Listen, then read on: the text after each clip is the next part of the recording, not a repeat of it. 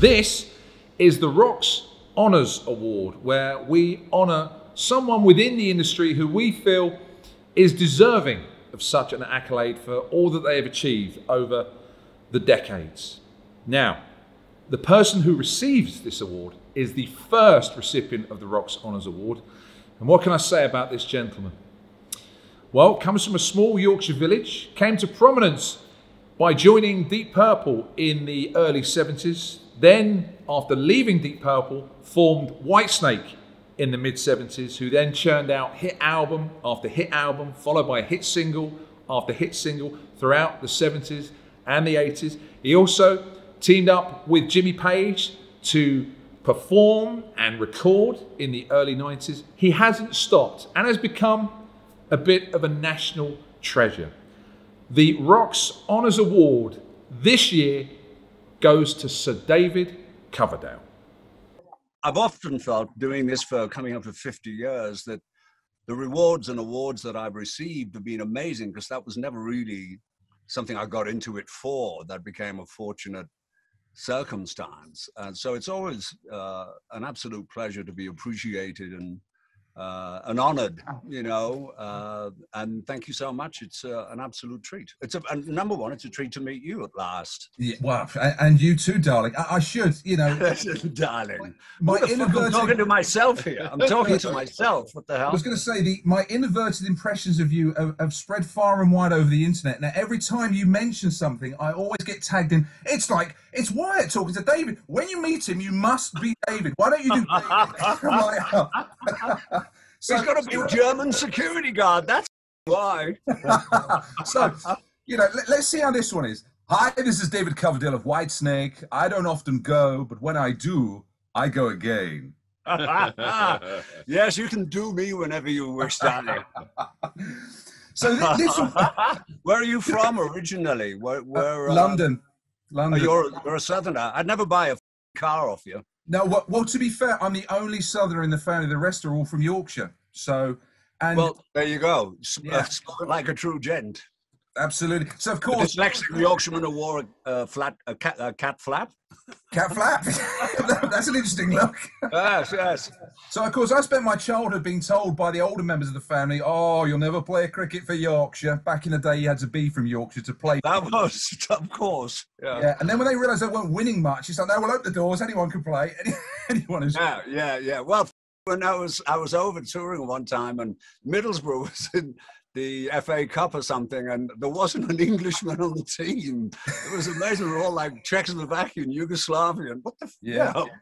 But I know, slightly different when I was a lad, you know. Yeah, absolutely. But it's interesting. I'm in touch. I've got Yorkshire Gold tea, which helps the Yorkshire coalesce the vapors of incandescent thought and mix and stuff. So the American part of me is like when I sing as opposed to when I speak. Yeah, I find it fascinating that by coincidence, because you're from Saltburn, but there's the village of Coverdale is about 11 miles from Saltburn. Yeah.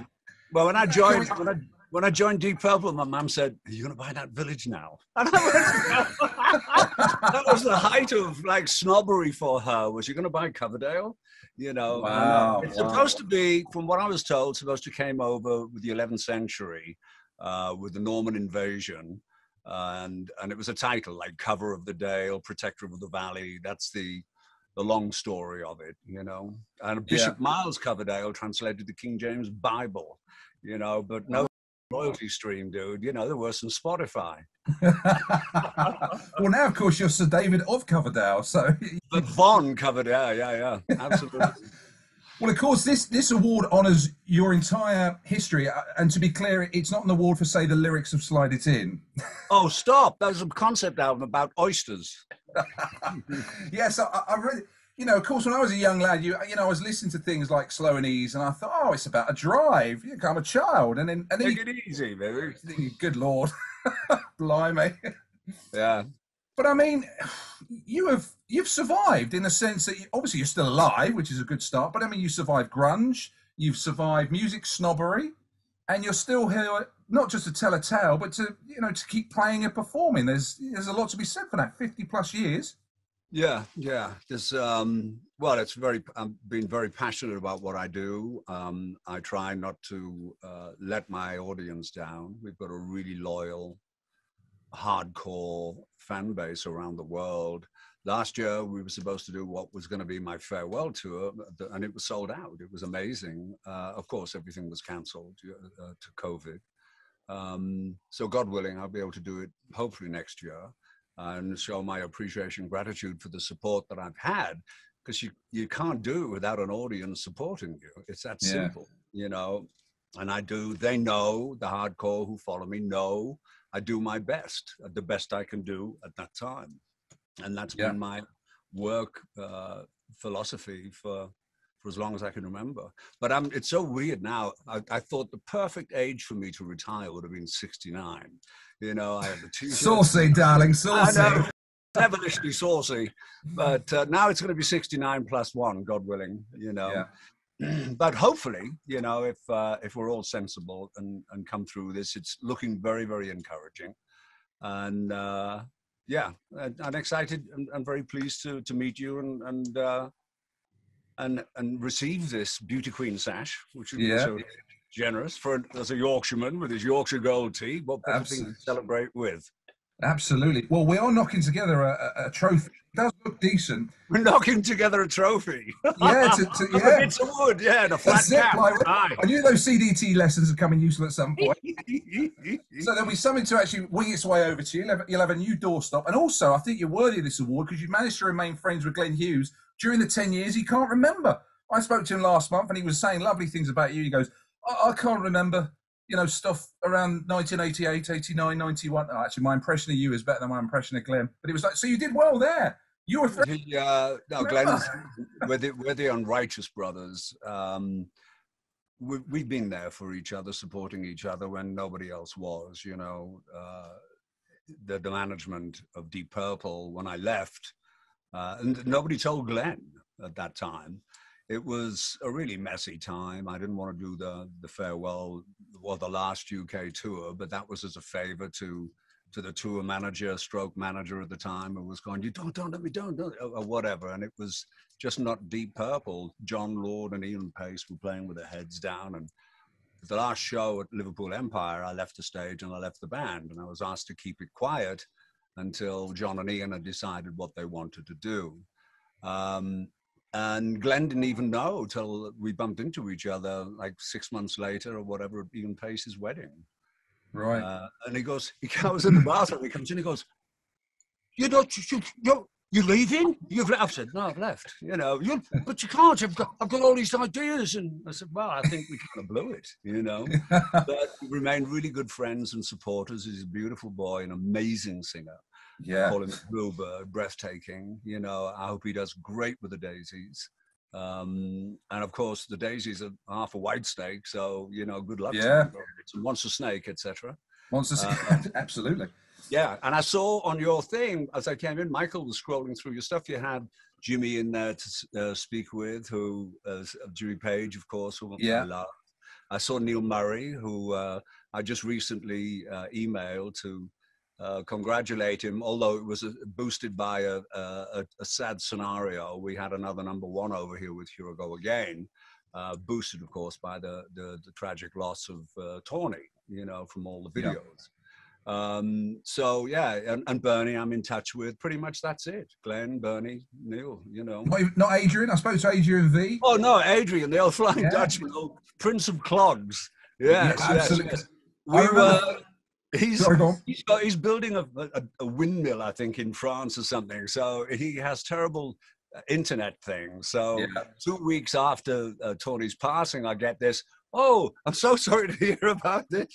So there's a Dutch internet again. Come on, son, catch up. But, I remember first time I saw him, he was holding a guitar. Are you tall?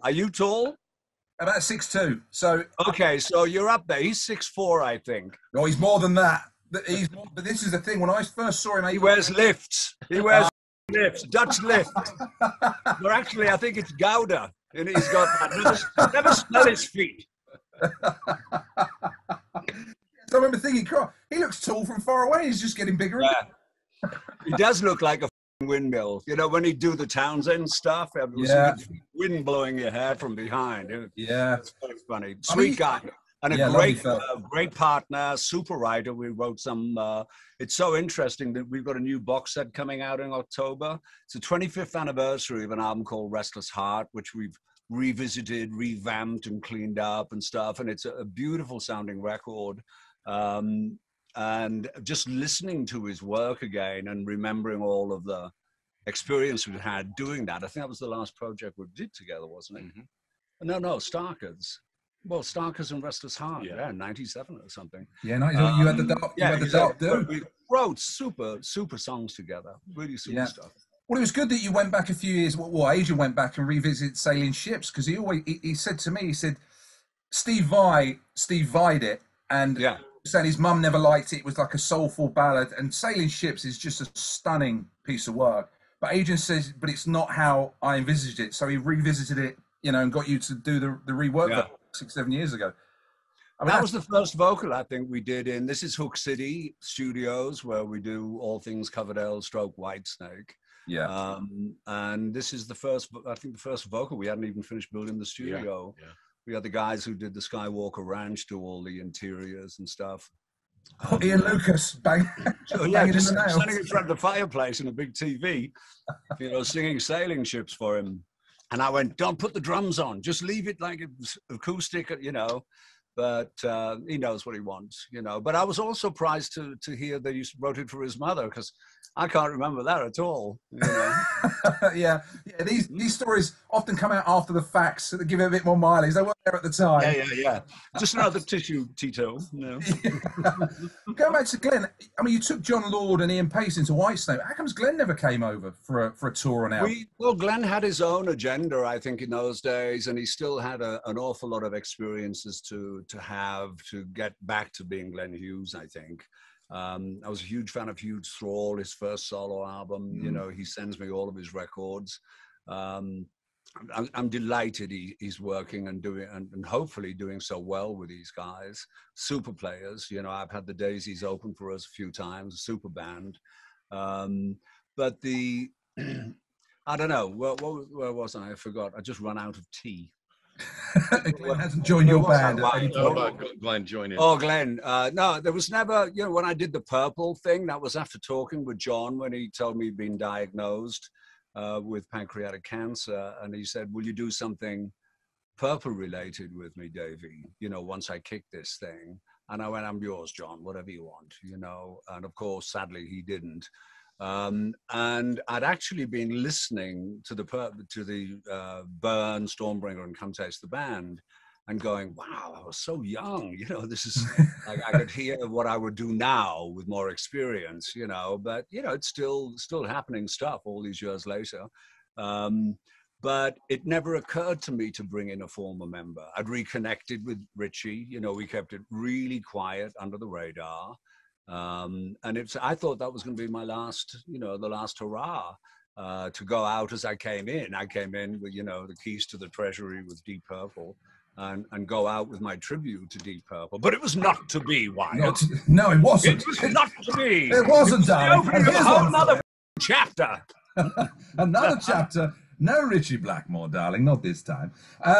Yeah, I was going to say, it's easy to say this now because it hadn't happened yet. And, you know, there's quite a few bands and artists are having their farewells for their own reasons, and that's fine. But yeah, for like 20 years, Wayne. Come on. Yeah, the Who. You know, the Who started in 1982. Mine's going to be the farewell tour because I'm knocking on 70s door. Are you kidding? I can't be Tarzan. It's hard enough now to get into my jeans. Are you kidding? I was going to say, you're very open about your age and you're very open about who you are and where you are in life. Yes. You do. I mean, picture the scene if you can, 18 months from now. Farewell is another word for retirement, but what are you going to do? What's your plan? Oh, no. I'll be still involved with music. You know, we've got a relatively long-term deal with Warner's. We have a poop load of projects to do under the Whitesnake banner. It's just the touring. It's not the performing so much that is exhausting, it's the touring. And I can't tour any more comfortably than I do. You know, so I spoke to my agent and I said, you know, I want to do this more than anything. It's after 50 years of incredible support for me, not to be able to say thank you to the UK, not to be able to say thank you to Germany, to Japan, Brazil. You know, it would be heartbreaking, but you know, I'm getting up there, you know, for this kind of stuff. And so it's going to have to be an easier tour schedule for me to be able to handle and recharge the batteries. So I'm not hobbling around or doing wheelies in a chair with, you know, fully upholstered. Yeah. But yeah, so there's always going to be, it's impossible for me not to, I play guitar every day. You know, I'm at the moment I start playing it, I come up with ideas for songs. It's impossible for me not to, it's like my hobby. You know, and it's something I'm supposed to do. Otherwise, I think I wouldn't receive all these amazing ideas for melodies and naughty lyrics, including Slide It In. Yeah. I don't think that would be too. It's by Shakespeare, Albert Shakespeare. Now, speaking of traveling comfortably, I remember seeing this with my own eyes. If I hadn't, I'd have thought that couldn't have been real. And I remember laughing.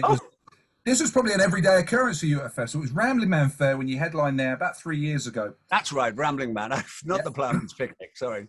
That's it, Rambling Man Fair, that's it. Close to a Ploughman's Picnic. And about 10 minutes before you went on, I thought there had been some kind of attack. I thought the president was coming. There was lots of running around, screaming and shouting. There were fences closed. I thought, bloody hell, what's going on? And I walk around where all the porter cabins are, the backstage area. And there's you and your good lady wife, I presume, in a car that's doing about 4 miles. That was my assistant, sorry. Yeah, okay, doing about 4 miles an hour, about 20 feet, while the band walked behind you. I thought, now that's royalty. Sophie driven at that speed to the stage, and everything's... Darling, I'm not getting my custom-made John Barbados baseball shoes covered in mud. I'm so sorry. When I spoke to, Dick Clement and Ian LaFreniere, they did a kind of a British Spinal Tap that's called Still Crazy, I think it was. Yes, yeah. And initially, they were channeling me on the thing, like getting out of a Rolls Royce at an open-air festival and going, am I supposed to walk across this? You know? Where the is Sir Walter Raleigh when you need him? You know? So I have to ask, are you a character in the sense that when you're away from, say, me now, do you talk the same? Are you the same, or is it, you know, there's... No, I speak German. Right, okay. Yeah. That's it. A Yorkshire accent. Yeah. Absolutely, yeah. No, my wife, it's very funny because my wife's an American. We're together over 30 years, amazing. And COVID lockdown just made our relationship deeper and more profound. It's amazing. But often people will say, oh my God, you live with that voice. You live with that accent. And she goes, oh yeah, the accent. Eye rolling. Over 30 years. Quite enough, David. Thank you so much. Thank you. Thank you, darling, as you are. So weird. I can sing like people, when people meet me, they're so familiar with my recorded voice. Yeah.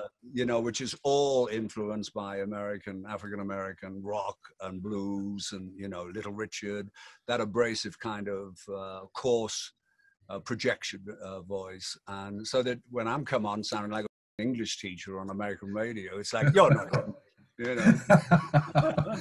You're not him. I'm afraid so.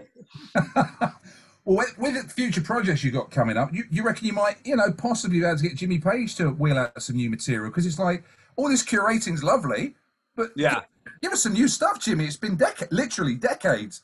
No, I understand where he's coming from. It's such if somebody told me you can't do Whitesnake, it would be tragic. And his baby is Zeppelin, Yeah. and he can't get the collective involved to do it. So he blesses us with all this other stuff. And I've been talking to him recently about, I don't know, I've got a couple of ideas to present to him if he's up for it. But this was kind of the depth of COVID, and he was in his country place.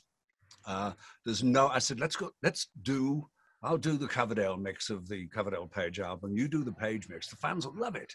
Because it's going to be the 30th anniversary, and put the running order that you want, I'll put the running order I like, and because it always was a 50-50 project. Yeah. And he goes, I'm not going to studio, right? No, I said, I gave him. He says, you've got your own studio. I don't, you know.